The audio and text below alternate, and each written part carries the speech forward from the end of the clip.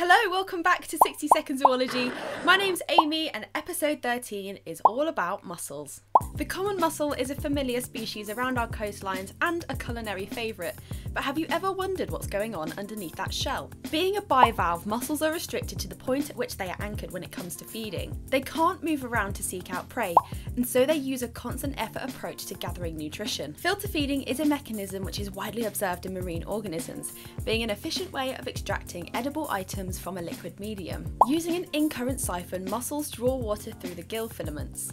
Then, filtered water leaves through an ex-current siphon, leaving edible items behind. Food is then passed to the mouth, where it enters the digestive system to be transformed into energy. In mussels, the gills play two very important roles, one for filtering out food items, and the other for collecting oxygen from the water for respiration.